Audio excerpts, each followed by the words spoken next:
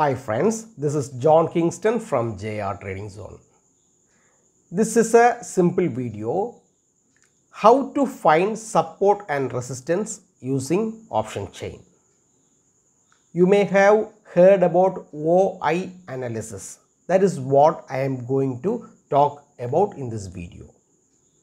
For a chartist, those who trade only on the basis of technical analysis using plain chart, they find the support and resistance by marking the supply and demand area.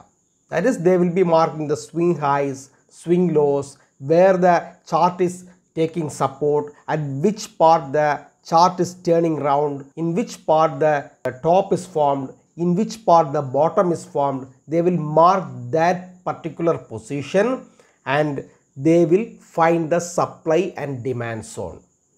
In addition, few price action traders use CPR. I will say most of the price action traders use CPR, that is central pivot range, in addition to the what we say support and demand area which they have used in the chart. They will have the support and demand area in the chart. In addition to that, for getting more confirmation, they will be using CPR also. You know what is CPR, how we can use CPR. If you don't know, I have made a detailed video about CPR settings. You have to watch the video. I will be giving in the I button here, and after watching that video, come to this video if you want to know what is CPR and the right settings of the CPR. Okay.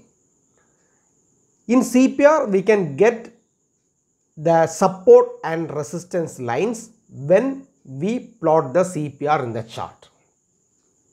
So, a price action trader now has two markings in his chart. The one, he marks the support and demand area using plain chart. Next, he uses CPR in addition to his markings, where he gets some levels of support and resistance. The third method, which most of the technical people use, is called OI analysis, that is open interest analysis. Okay, you may think, I know supply and demand, I am using CPR, then why OI? Again one confusion. Okay, why are you creating more confusions? You told to study support and demand, okay, that's fine, we learned it. Then you told to study about CPR, that's also okay. If we are able to find support and resistance using CPR and supply and demand, then why you are talking about OI analysis? If you are in the stock market, definitely you should know about each and every term in the stock market. Okay, this is also a method because most of the traders combine this method also with other methods for getting more confirmation. How they are understanding the support and resistance based on OI. This is what I want to present in this video, explain in this video. This will be a simple video. Okay, when we open the option chain in the computer, you can find two parts, the call option and the put option. When maximum contracts are traded in a particular strike on the call option side, that particular strike is called or considered as the resistance area. Where there is maximum number of contracts in the put option side, that particular strike will be considered as the support area by the technical analyst. When we open Economic Times and channels which are speaking about stock market, they always tell about OI analysis and open interest. You have heard this word, or you might have heard this word. We should know, when you are the stock market, you should know how they are finding this open interest. If you open Money Control, daily morning you can get a detailed report about OI. Here is the open interest, and this Mr. X or Mr. Y is saying this is the support area, this is the demand area. Like that, you can get a detailed report when you go to money control or any other channels related to stock market. Then we are the stock market, therefore we should know how this technical people are finding support and resistance based on OI. Okay, one open interest means one open contract which is not closed. There will be a buyer and seller. If I am a seller, I am selling one lot contract to you and you are buying it. When 1 plus 1 is equal to 1 open interest. If I am selling 10 lots, you are buying 10 lots, then the open interest is 10 because the contracts or the positions are not closed. It is open position. Therefore, when you go to the call option side, you can find different strikes, and in a particular strike, there may be lot of contracts open. Okay, I will show it in the computer for getting more clarification. That particular area in the call option side is considered as resistance. Next, when you come to the put option side, there are many strikes. In a particular strike, you can see lot of contracts are open. They are not closed. Okay, that particular area is called, or that particular area is considered as the support area by the technical analyst.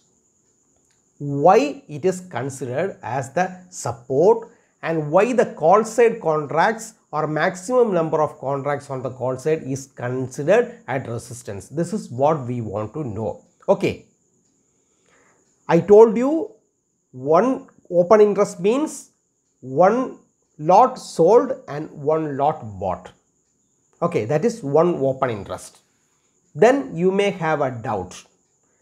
Example, at a particular strike in the call option side, there is 1 lakh open interest. Consider there is 1 lakh open interest in a particular strike. All the other strikes are having 50,000, 70,000, 25,000 or something like that. Therefore, in that particular strike, what does it mean? There are maximum numbers of buyers in that particular strike and there are maximum numbers of sellers in that particular strike. In the same manner, when you come to the put option side, consider in a particular strike, you are seeing 1 lakh open interest, 1 lakh contracts. All other strikes are having 75, 50, 25 or something like that. Now, already I told you on the put option side, when we see maximum number of contracts in a particular area or in a particular strike, technical analyst consider that particular area or that particular strike as the support for that expiry. Why? That is the reason. Because here also there are maximum number of buyers and sellers. On the call option side also, at that particular strike, there are maximum numbers of buyers and sellers. Then why do we consider it from the seller's perspective? When a buyer is buying that particular strike, he makes money only when the market goes beyond that strike. When a buyer is buying the put option, he makes money only when the market goes below that particular strike. For example, I am telling 18,500 call option is having maximum number of what we say open interest on the upper side. On lower side, 17,500 is having the maximum number of put options.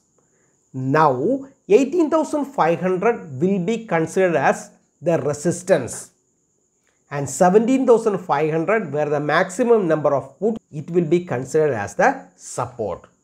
Why we consider from the seller's perspective? That is the main question here. Okay, because I already told you, in a particular area where there are maximum numbers of buyers and sellers, there are equal number of buyers and sellers in the call option side. But we are telling that the market will face resistance at that particular point. Why?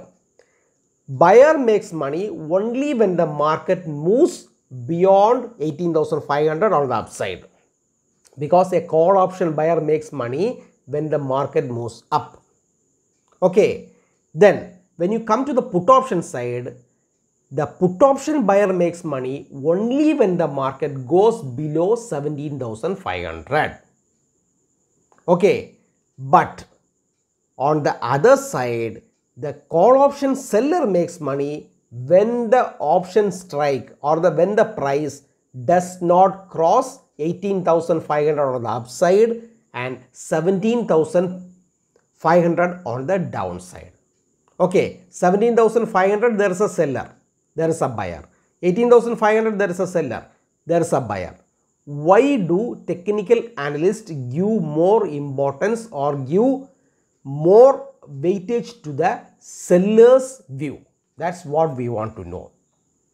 Actually, to buy an option, if you are having 500 rupees, 1000 rupees, 2000 rupees, you can buy an option.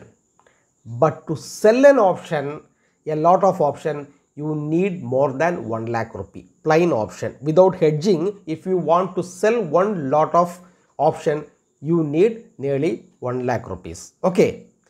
Therefore, the seller is, who is the seller actually here? The seller is the dominant persons of the market. Sellers are actually institutions. Sellers are HNIs. Okay, sellers are actually market movers. They are institutions. They sell options, but they never buy options. They buy options for hedging, that is another purpose, another subject, I will tell it later. But they are the option sellers. So always people consider big people who are deploying big money or big players will win the game. So always people consider, or technical people consider, on the side of option sellers. They see from the perspective of option sellers. But will it work every time? No, definitely it won't work every time. When the call option or the strike is crossed on the upside, always the call option, who have sold the call option on the upside, they will sell or close the position and they will move the strike even higher. If 18,500 is broken on the upper side, immediately call option sellers will start making loss. They will close the position, book the loss, and they will move the position to 18,700, 19,000 or like that. They will sell that option. Then the next important thing, the HNIs or institutions can pledge their shares for option selling, but they can't buy using pledging. You can pledge the share. You are having shares in your demat account. Institutions are having crores of money. They are having lot of shares in the demat account. They can pledge their shares, get 80%. After a haircut, they may get 80%, 85% like that. With that particular amount, they can sell options. They are allowed to sell options, but they are not allowed to buy options. Even though when we consider seller is having more probability, we should always be aware when the particular strike is crossed, they will close their position and they will move to the next strike. Today, if a particular strike is having a lot of open contracts, it does not mean tomorrow it will be the same. It will be moving. The support and resistance will be moving in the option chain. Using this option chain, we can find the support and resistance. Okay, this is how the technical people find support and resistance from the option chain or using option chain. I will make a simple presentation in the computer to show how we should open the option chain. How can we find out the support and resistance? How can we read the option chain? And that's all from this video. And let's go to the presentation and we will be back. Yes friends, let's go to Google, type option chain. Now NSE India. You see the symbol here, we have to enter the symbol is Nifty itself. You can, I'm giving Nifty, and expiry date here we can select the expiry date. If you can see it clearly, see I am giving the expiry date of July 27. Now I am recording this video on June, but I am giving expiry date July last. Okay, July last expiry 27th. Now here we can see the option chain of Nifty. In this side, left side, you can see call options, and right side you can see the put options. There are two types of options.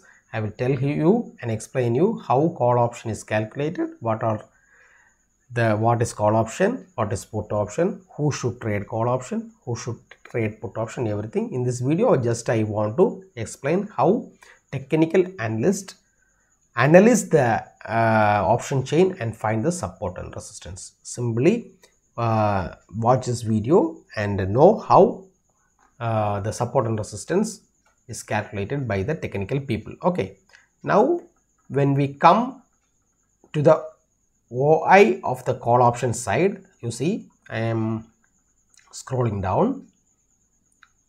Yes, 19,000 strike. Here you see 19,000 strike is having the maximum number of open interest on the call side. 28,238 contracts are opened. Means this 28,238 buyers are there, and lots are bought, and 28,238 lots are sold. They are not closed. So from the technical people's perspective, 19,000 will be considered as the resistance for the month July. Okay, on the upside. Now let's move to the put option side.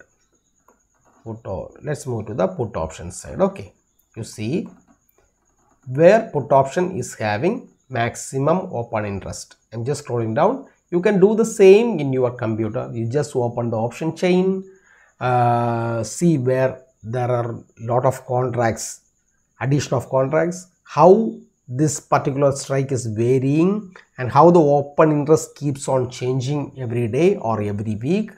You can watch this. Okay, it will be a funny thing actually. If you do on your own, definitely you will get a, what we say, a special confidence that you have learned something new, like that you can get a special feeling. That's what I want, that's what I am telling. Do on your own. Okay, just watch the video once or twice and try to analyze the option chain. I am always interested in analyzing and doing like this, so I always ask everyone to do and practice. Always practice. Try to do something. Just blindly following some videos or taking some informations from expert. Why to stock market? Let's learn. Let's know how support and resistance are calculated by the technical people, how they are working. If you are really interested and passionate about stock market, you can learn a lot, and it is an interesting subject. Actually, it's interesting for me, and I think those who are interested and passionate about stock market only can succeed in the market. If you are going behind tip providers or any other people who advisors like that, you can never succeed as a trader. Okay, now let's come to the point. Here you see 18,000 strike, 35,317 contracts are open here in this particular strike. First we saw 19,000 on the call side is having maximum open interest, and it will be considered as the resistance for the month July. And now 18,000 on the downside is having the maximum open interest, so 18,000 strike will be considered as the support for the month July, because we have selected the July last week expiry. Okay, it can change, the option chain can change, the open interest can change from one strike to another, and if you keenly watch, you can find lot of data. And this is open interest in this particular area. And one more thing, let me add some more things. You see, this is Let me add some more things. This is open interest on the first column. Next, the change of open interest. Yesterday, how many open interest were there? How many open interest changed as of now? That is given the second column. The volume. Next, IV, that is implied volatility. We can talk it about later in detail. This last traded price. Then change, the bid quantity, ask quantity means so those who are ready to sell is ready to sell for this price. Those who are asking and they are asking for this price, this is given here on the call side. The same is given in the put side too. Okay. Hi friends, I think you got a good idea how to use option chain. Okay. This is what I want to explain in this video. I have made lengthy videos on psychology. I have made a lot of videos regarding psychology, how should we trade, how a trader's mind is disturbed in trading, and a lot of psychological videos. It lengths more than 25 or 30 minutes like that. But sometimes if you are not a serious trader, it may be boring. For me, those videos are very, very important. Go and watch all the playlists where I have made series of videos about the psychology, and they are all very important videos regarding trading. Okay, watch it repeatedly because that is the basic of trading. That is the basic of trading, and without the knowledge of psychology, without the knowledge of what we say reading your mind, you can't be a successful trader. All other technical parts, then what we say the identifying support and resistance, open interest, and having any strategy, all are always secondary. Okay, it is always a mind game, and I think you may win the mind game by doing a lot of back testing and learning more. Learn more, earn more. I am just giving a very short presentation in my upcoming videos. I think to make my videos very short, and each and every subject when I take, I will try to minimize the time so that you may understand little by little, or in the video if I make it very lengthy, I have to include lot of what we say informations. Sometimes it becomes so clumsy. So in my future videos or in the upcoming videos, each and every small bite, only one subject I will be taking in detail so that you may understand it very properly. Okay, watch all my videos carefully, and all the best for your trading career.